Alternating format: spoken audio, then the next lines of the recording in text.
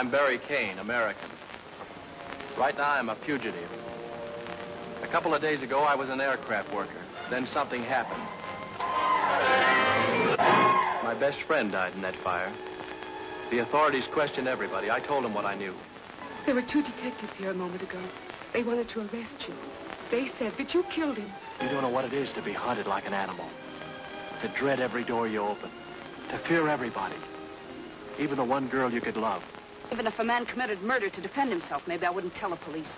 But there's only one reason why a man commits sabotage. That's worse than murder. We fled through 3,000 miles of terror from Los Angeles to New York. Step by step, the whole vast pattern of sabotage became clear to us. We had to find those saboteurs. Well, we found them. And we almost wish we hadn't. Before they get to us, go out and stop the music and tell them all. Honey, this is the Sutton Mansion. I'm just a guy from Glendale, California, wanted by the police. They'll grab me as soon as I open my mouth. What are you going to do? We can't just stand here.